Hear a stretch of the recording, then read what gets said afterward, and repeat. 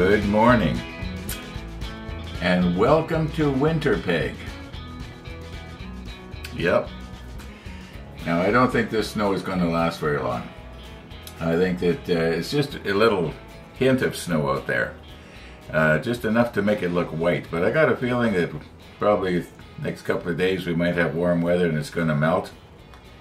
On the other hand, it could get worse. Okay, today is USS Texas Coffee Cup Day. And I wanted to remember to tell you that out of the box modeler Paul mentioned, gave us a link to somebody was talking about, my goodness, I should reshoot this, but no. Anyway, he gave us a link, and the guy who said that the Texas was going to collapse down if you took it out of the water, or indicated to that, I think he has pulled that. I can't find that anymore. Anyway, that same guy also did a very interesting, I was going to say documentary, but it's not really a documentary. A little clip on the catapults that are on these Iowa class battleships, and it was quite good. So the same guy that said the Texas will collapse down, it was taken out of the water. He also did this really interesting clip. You might want to try and look at it. Maybe what I should do is, if I think of it, I'll put the link in the description of today's episode. Okay, now what do we got here? All my clocks, all my automatic clocks, they all set themselves last night. So we must have had a really strong signal coming from WWV in Colorado, because that's what sets my clocks. And if I was to point to it, it's right there. I'm pointing almost directly at it, probably within just a few degrees of being off. I looked it up on Google Earth, just kind of curious. What direction should I set and turn my clocks to have them pick up this signal? So I know where it is. It's right out that window, about 1,000 miles away. Well, maybe not that far. Anyway, we never did come back to the model table yesterday. And I did not change the blade. I haven't done anything. We're going to do that all today. At about 10 o'clock, I've got to go and get groceries this morning, so that's going to sort of interrupt things. And I'll be getting my own groceries this time. I won't be getting my neighbor's groceries. Oh, my neighbor, he made it to Mazatlan yesterday. I got an email from him. He wants to talk to me, a video chat, at the regular time, Monday, Wednesday, and Friday. So we'll see how that goes. Yeah, that's going to be kind of interesting. I think possibly it may become more of a bother to him because he's got places he can go and things he can do, and it's sort of easy for me. I just have to make sure I'm sort of sitting in front of my computer at 3:30 in the afternoon, because that's when we used to do it. And I'm starting to ramble here. I can hear this clicking sound. That's mice clicking my channel off. Okay, let's sort of recompose here, get our blade changed, see if we can get the flashing off of this. You didn't think I knew that trick. Okay, yeah, let's carry on here.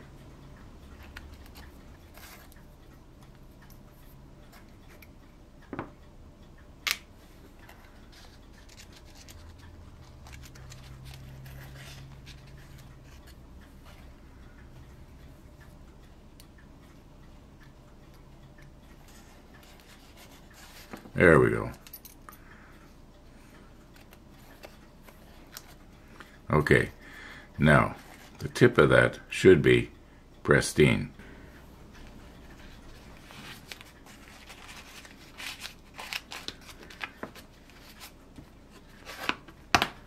Okay, there. We should have at least, I'm guessing about 280 left, because I think there is 300 in there. And this one here, before I throw it in the garbage, usually what I do is I kind of wrap paper around it. Then I throw it in the garbage. Yeah, you know, there's probably a lot of stuff like this in our junkyards that a person would not want to step on, because this is still fairly sharp. Okay, I've got most of the flashing and sprue connection removed from that one. It started out looking just like this one. And we've got a little bit around the end there that we're going to try and remove. I don't know if I can do too much with this. I don't even know what that's supposed to be. Maybe when we get the macro lens on and we move right in, we'll be able to see. But yeah, let's get the macro lens on. Okay, I don't think I'm going to want to be trying to take any more of the seam line off the sides there. I'm going to probably end up breaking this. But I do think that possibly I can do a little bit around this thing right here. I'll recompose, try and get in nice and close. But it's a lot better than it was anyway. Okay, I've taped this down onto a glass slide here. And the idea being is so that when I later push down on it, I've got a hard surface here that it's going to come up against. Give a little bit of support. Let's recompose and move in just a little bit closer. Okay, this is as close as I can get without putting on the super macro. Now, you can see right here, I'm going to try not to tremble as much as I did yesterday. There's a little pin that has to obviously go into a little hole on one of those parts that we cut off. Now, I may not be holding this at the best angle for you to see what I'm doing. I'm going to try and see if I can't get rid of that. I don't know if that's going to cut off or is it going to end up just folding. Looks like it's just folding away on me. This may not work out the way I had planned. No. Did I get rid of it? Or yeah, I got rid of it. Okay, now let's turn it now the other way. Now clearly you can't see what's happening in behind there. Did I get it, or did I just fold it down?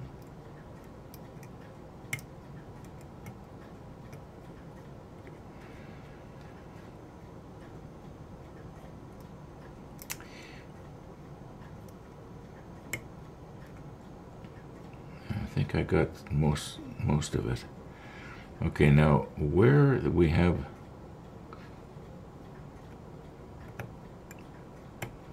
where the pin itself is,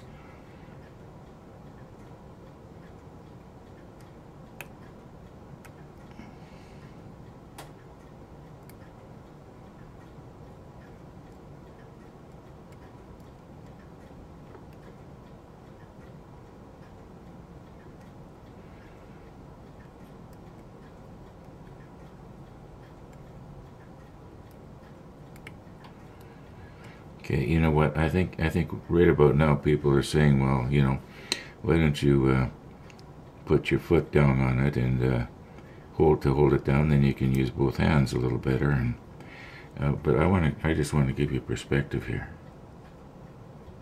Okay, we're working with something really, really small, and it's easy to forget when we're looking at it so close with the macro lens.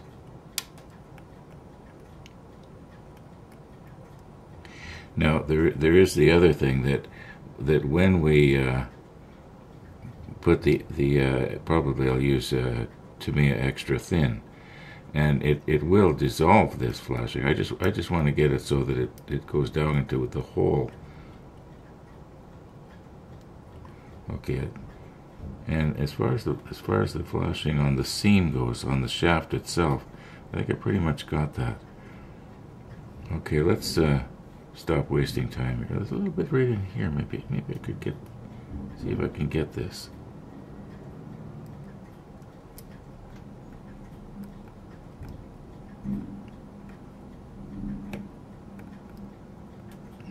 Okay.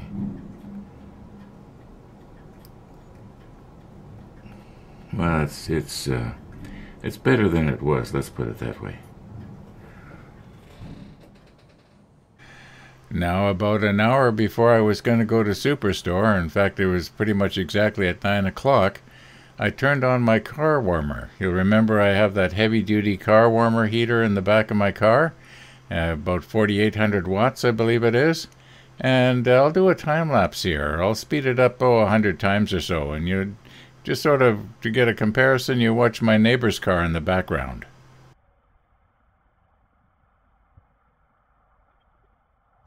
Now I know you've heard me complaining about winter probably to the point of exasperation. Your exasperation. Yeah, well, it's true. I'm finding it harder and harder to do just the simplest things. Even getting the snow off my car. It's a big deal now. I have to be so careful I don't trip and fall down and all kinds of silly things that I never had to worry about years ago. But that's the way it goes. I guess I shouldn't complain. I can still do it. And you know how we like to joke around about Murphy's Law. Well, just about the time I'm ready to stick her and drive and head off to Superstore, the garbage truck blocks me in. Not for very long, however. Yepers. What's that famous saying that Winston Churchill used to like to say?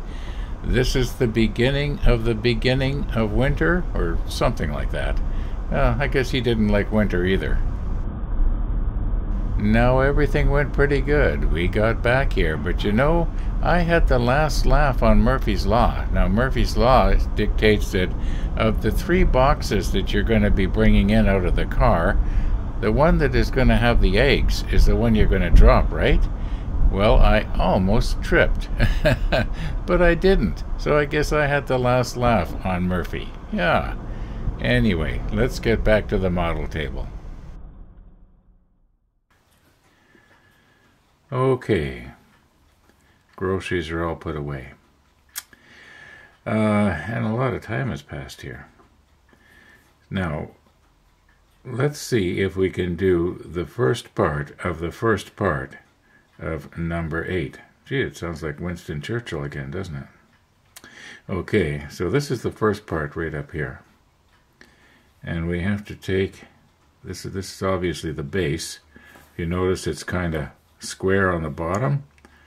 So I would think that there's only basically one way it can go onto the, well, no, actually there'd be 4 ways it could go onto the deck. But we want to be able to have this thing put together in such a way that the crane is going to look believable. Mind you, I guess if you can have it one of 4 different ways. Okay, I'm noticing that there's a little, looks like a little notch right there. And just let me put on my stronger glasses here.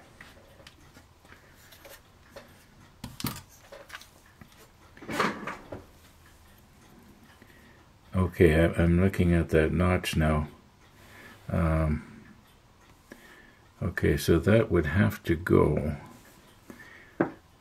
something like this. Yeah, that looks, whoops. Okay, it's twisted. It's a nice tight fit. That's nice. Okay, so let's get it to the right orientation, at least for me, so that that little notch is towards me. Then this piece here that I didn't break when I cleaned the flashing off of it, and I know that somebody's going to say, oh, I see you didn't do a very good job. Well, that's too bad. All right. So this is going to go like this. You know what? I should really recompose here. I think I can probably, you know, get in at a little better of an angle here for putting this together.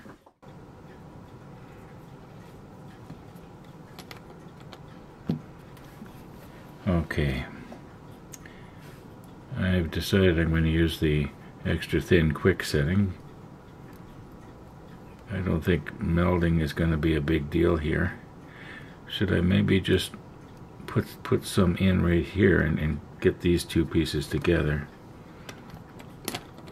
And now let's remember, we don't have to give it a bath. That should be just fine. And this one here, should we let gravity be our friend if we can?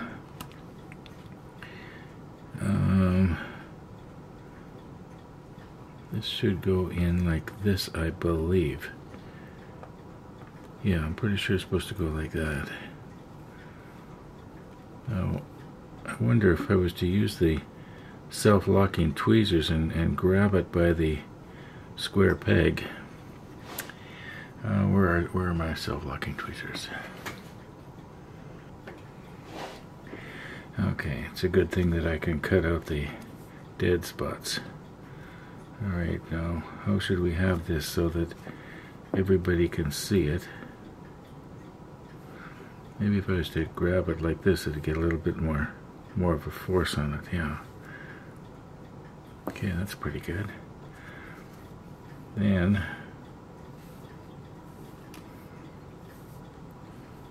I've got to try and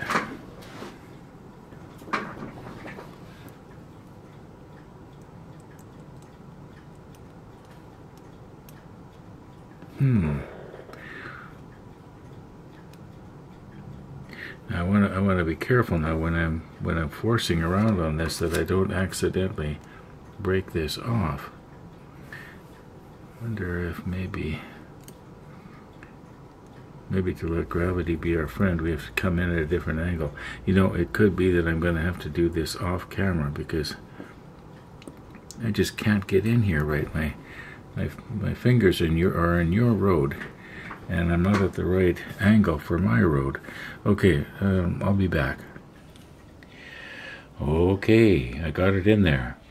And the way I did it was I softened the square hole with some extra thin, not the quick setting. And then it went in pretty good. So, yeah. Now, I realize that we are having a short episode today, but you know, I've got other stuff that's happened and went on.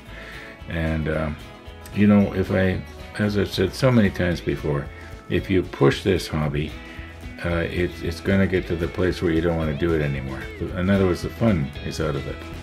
So I know we beat that aspect of it and that theory to death. So I'm going to cut today's episode off.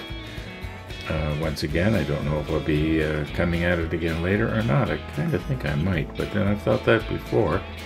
And then as time rolls on, I just don't feel like doing it. So we'll see what happens. In the meantime, thanks for watching, everybody. And all being well, we'll be seeing you tomorrow.